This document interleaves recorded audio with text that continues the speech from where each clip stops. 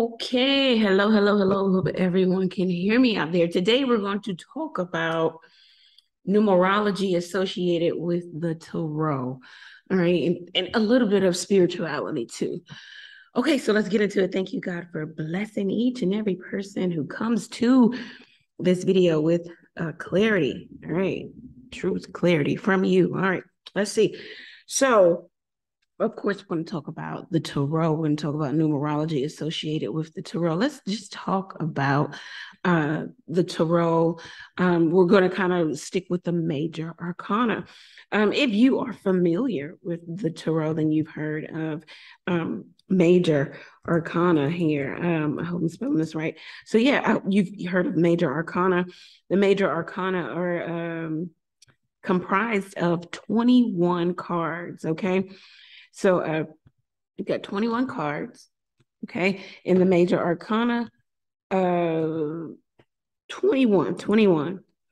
The number 21, so in numerology, it's all about reducing the number. So if you have a compound number, you have a number that is, comprised of more than just one number, you reduce it by adding it together, right? So with 21, of course, we get 3. All right. So that's going to be significant, and we're going to talk about that. But keep in mind, there are 21 major, or we'll just use, hang on. Yeah, major arcana, MA. So we know that MA stands for major arcana, and we know that 21 equals to 3. 3 is going to be significant too. 3 is going to be our overarching number here. So let's just talk about that for a second. 3 is going to be the overarching number. The number 3 is going to be the overarching number. Can I spell arching? Number, right? So 3 is gonna be very significant in this study. Okay. Well, I mean, it's quick, analysis of numerology and the tarot. So 3 is very significant. Let's go ahead and just kind of reduce it a little bit, and then we'll spread that out a bit. So you can always come back to this video for your own notes. And for some of you who want to read the tarot, if you read tarot for yourself or others, this will make sense for you, and it'll help you read better. Okay. So 3 is going to be the overarching number for everything. Okay. We'll put it up here. Why do we say that? All right, so we'll jump back to major arcana. 21 major arcana in the tarot. There's which 21 reduces to 3. Let's talk about the major arcana. Some of us know it by heart, some of us don't. Let's go ahead and get into it. So the major arcana is comprised of 21, right? 21 cards. And we'll go into what those cards are. The Fool card, the Magician. Okay, I hope I'm spelling all this right. The High Priestess. We'll just do HP. Not Hewlett Packard. All right. The Emperor, Empress. Okay. And then we have the Lovers. Okay. And of course, the major arcana represent different zodiac signs, 12 zodiac signs. Okay. And we're just going to leave those 7 right there. And we're going to pull up another text box, and we're going to write the next 7. So we got the Strength card. Okay. And then we have the Hermit as the major arcana. We have the Wheel of Fortune. So I'm talking about. All right. And then we have Justice. And then we have the Hanged Man or woman. Then we have the Death card. And then we have Temperance. Oh, look at those, the same line.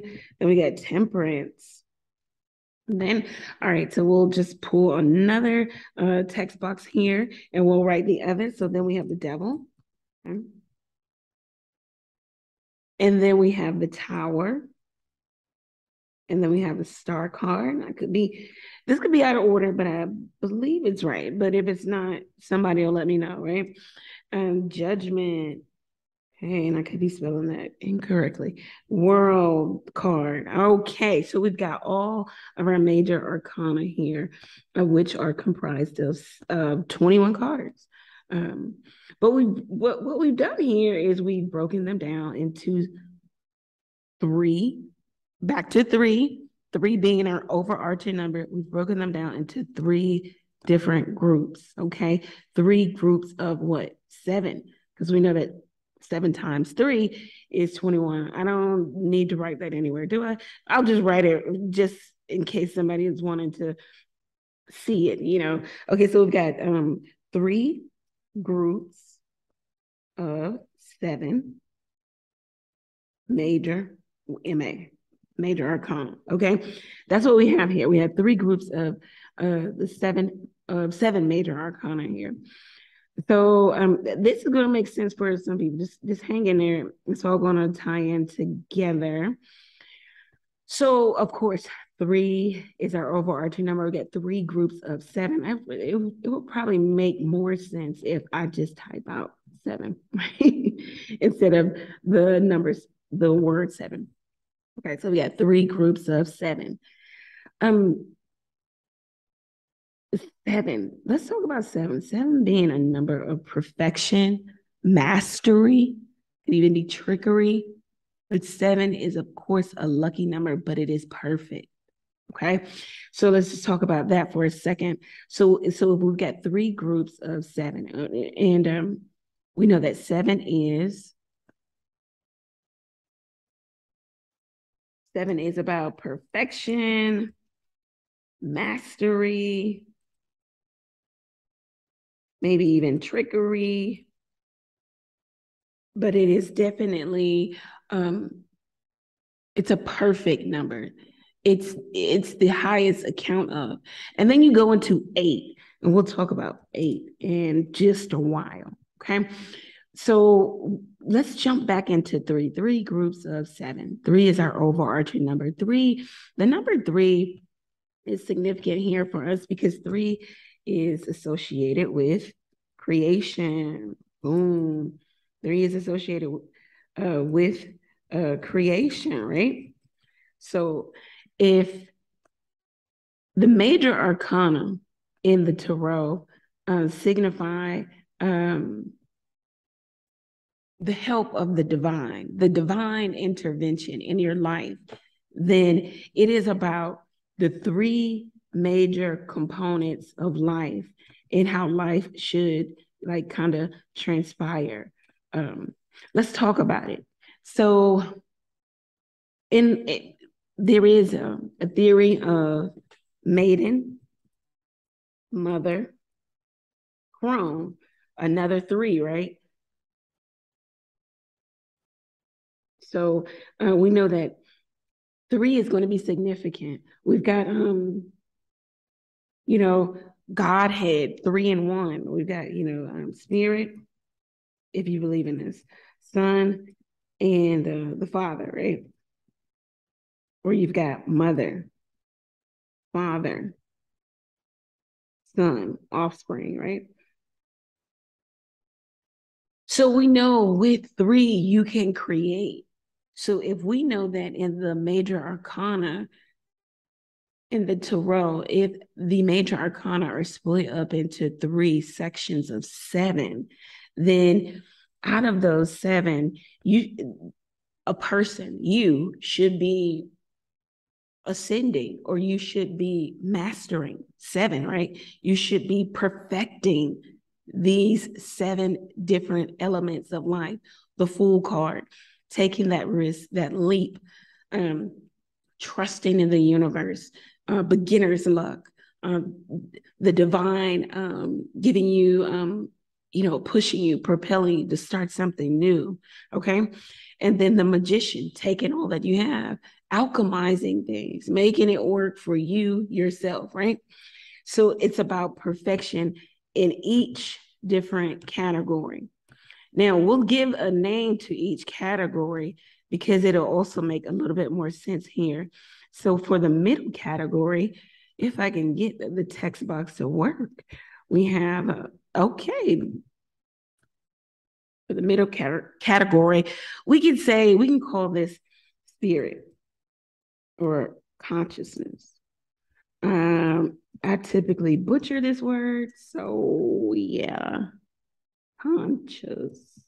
I know all my scholars out there, you know, they're yelling at the laptop or the phone. See, oh, thank you. All right, so our middle major arcana is spirit, consciousness, right? All right, so then we have, we'll just move this down.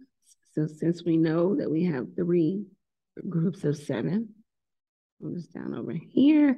All right, and so then we'll jump over here and we'll put, for this, for our first group of 7, the Fool to the Chariot, we'll deem it as justice or masculinity.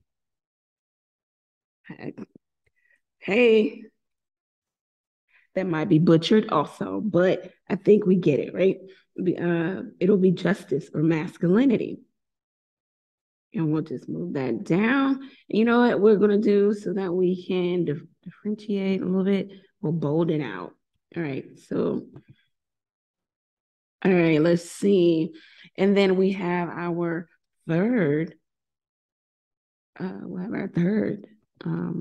group, and we will deem that as, yeah, anybody picking on here, we'll deem it as strength or mercy or femininity. Well, now this is another one right here. Grade school education showing them.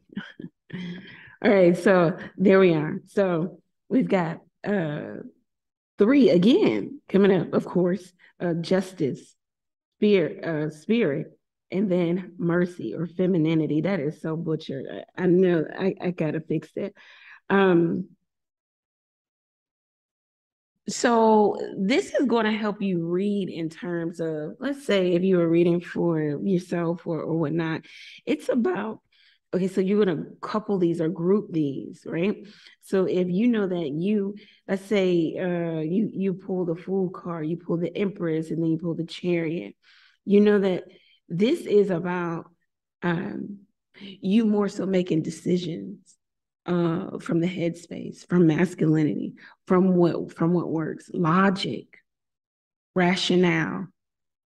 Okay. You know that it's going to be about you being in control of your mind and your emotions, especially if you pull the Fool card. What do we say? The Empress and the Chariot. Okay. The Empress is about, again, a 3, open, abundance, and giving. But you also need the Chariot card. You need to control, you need to stay in control, balance. You need to master something or overcome. Okay. So that will help you in terms of when you're kind of reading for yourself, it'll kind of make sense for you. I hope that it does. Okay. But then let's jump into the invisible. So what we get is, let's see if I can draw some. Okay. All right. So what we get are that all of these are tied into one another. It kind of makes, kind of a lopsided triangle. And we know that a triangle has 3 sides. 2 are equal. At most, isosceles triangle. Okay.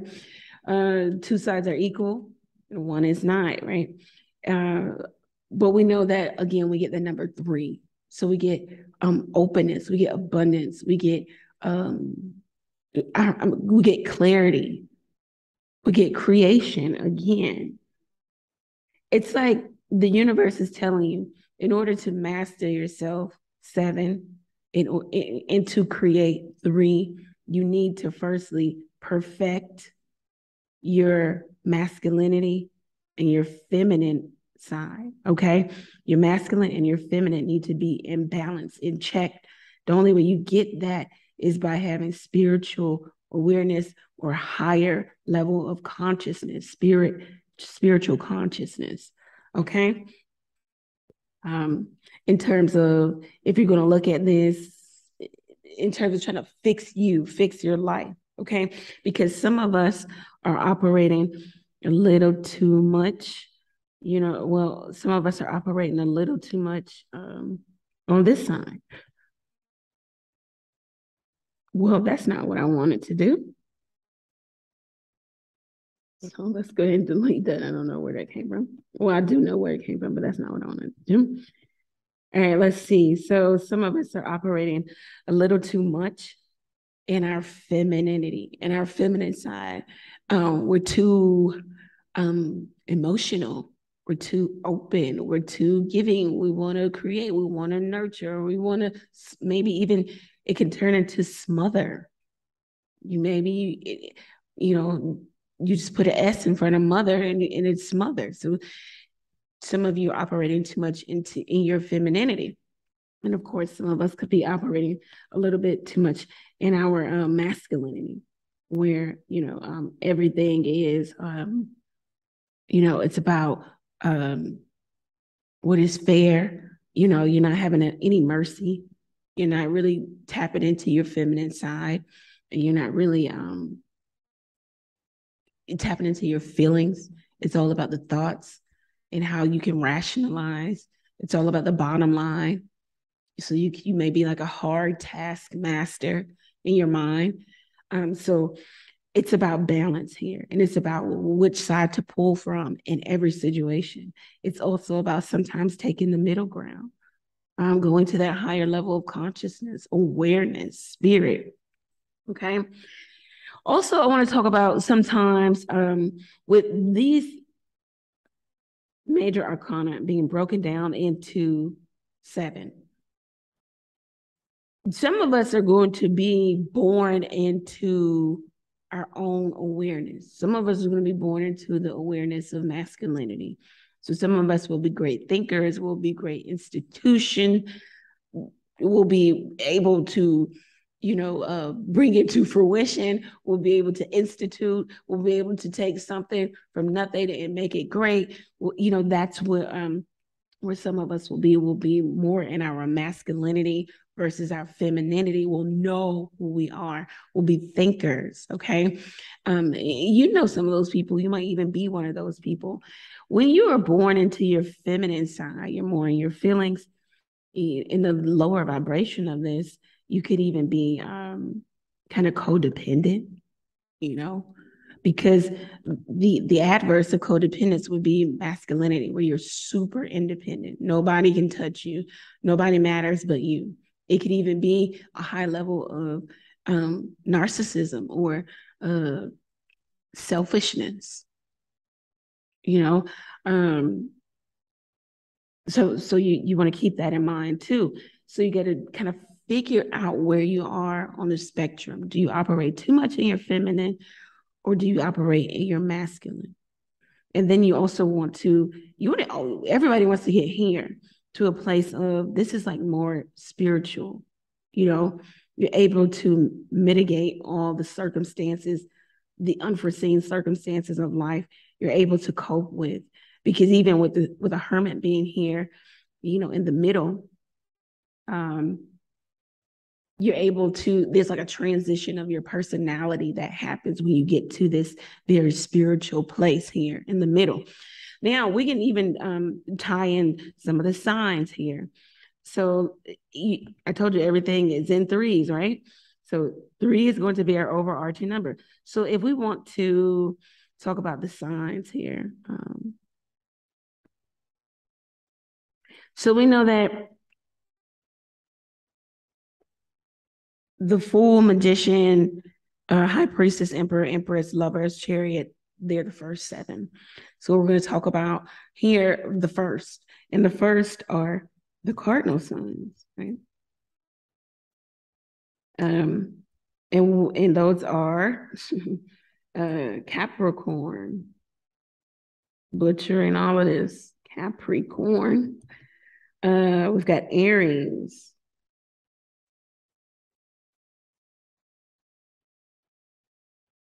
Got Aries. Then we have, why can't I think? We have Libra. And then we have Cancer. Okay. So with these signs, we got people who, let's say if these were one of their sun signs, they're going to be more so about the start, the initializing, right? We talked about that with masculine energy, the institution, bringing something into fruition, right? And of course there's variables to this. Of course, we have sun, moon, rising, and we got so many different signs in our different houses. Okay, so that's that. But for the most part, we can kind of attribute this to the cardinal signs, and it could be moved around too. So, and then let's go ahead and move this one again over here. And so then we have I don't want a sticky note. Okay. So then we have what would be deemed as the just had a brain fart. I know you're out there screaming at the screen. Fixed signs. All right, and our fixed signs. Okay, so our fixed signs are Aquarius, Scorpio, Taurus, and Leo. Okay, so with these fixed signs, you get these are the people who, well, think about if this was a race, right? So you get the people starting over here, they're going to run, and then they're going to hand the baton off to the people in the middle. So these are the people who hold it together, right? The fixed signs. If you are a fixed sign, you'll see that maybe you hold it together and you can endure a lot. And you may even endure a lot in your life because you are a fixed sign. The fixed signs they can go through a lot of adversity because they're made for that. You're made for the middle. Anything can happen in the middle, right? You can win, you can lose, you can draw, you can die, anything can happen. You're made for the adversity. Okay. And you're made for the adversity because you're pretty much fixed. You can hold it together. The cardinal signs are about initiating and starting. And then the fixed signs are about, we want to get to the last leg over here. So the fixed signs are strong. Okay. And I'll do another series or video on it. All right. So then we've got over here, we've got our mutable signs. Boom, boom, boom, boom. That could be spelled wrong also. It could be right now. Okay, mutable signs. And we've got Sagittarius.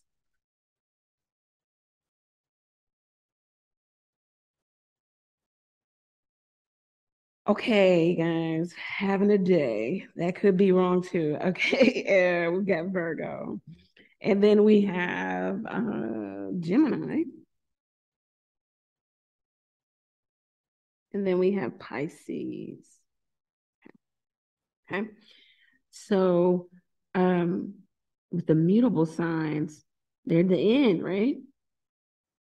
I think it was 2 T's. I'm not going to be bothered with it right now. We'll go back and we'll perfect it later. All right. So with the mutable signs, we have Sagittarius, Virgo, Gemini, Pisces. So we've got mutating energy. When something mutates, it's turning, right? It's forming into, we don't know. That's where you get the world. You get Malkuth. You get things kind of dissipating. The world is directly associated with the Empress because it reduces to a 3. Empress is a 3. Back to creation. You get to create something else. So we ran the race, right? Or the race of life. Okay. And we ran through all of these major arcana. And now we get to the world. Okay.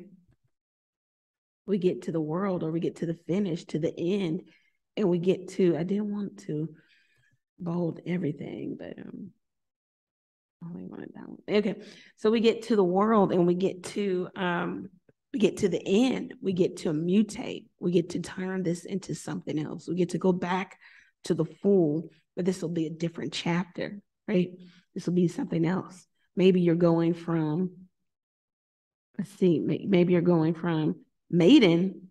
Why am I? Okay. Maybe you're going from, I just want to click in here. All right. So maybe you're going from maiden, all right, to mother. Or maybe you're going from mother to crone.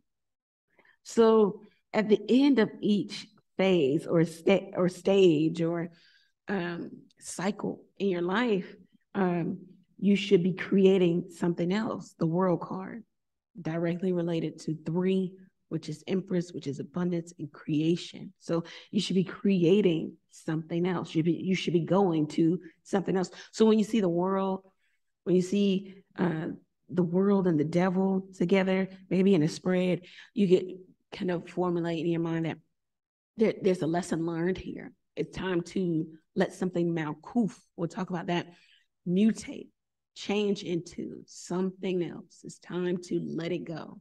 It's time to do something different. Okay. We'll also talk about the invisible 8, because we've got 7 here, we got 7 here, we got 7 here. But we know after 7 is 8. That invisible 8. 8 is karma or karmic. Karma could be good or bad, right? We got an invisible 8 in between these spaces. So from one major arcana to the next, you've got a cycle or karma. What was created back here if you're moving to this new level here? Have you broken the chain of? Have you released? Have you learned? Because we know that 8s are about cycles, it's about karma. It's about a new start of something, okay? It's about, again, learning how to release and let go. And I think for people in general, it's the hardest thing to release and let go.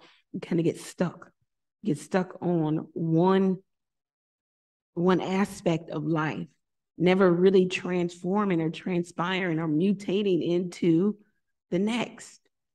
Okay. So let's talk about a few other things. So some of you who get stuck, you may see 7, you may see 7, 7, 7, 7. So you'll see 4 7s. It's telling you, look, you're stuck somewhere. Okay. You need to kind of master something about yourself. Okay. And then you might see 3, 3, 3 about creation. It's about a time of what are you creating? Your thoughts, your mind. You should have a clear conscience, right? Clear heart and clear mind. Clear heart, feelings, clear mind, thoughts, clear conscience. What are you creating? Okay. And then you may be seeing 888. It's telling you that you might be going into a new cycle. You need to let something new develop or release the tie of that old karmic situation, or something is karmic, or it could be good or bad, or you're coming into a new cycle of karma. It could be good or bad, or you need to release something that is karmic. And you can pull more cards, you can ask questions, or you can pray, and you can try to figure out where you are in life. But the tarot, runes, anything that you use to commune with the divine are just that divination tools to help you ascend, be better, go higher, have clear conscience. It is not to help you learn about what Jack is doing down the street with Sally. I mean, come on, you already know. So let's try to move into a place of looking at the divination tools for something much greater, for spiritual ascension.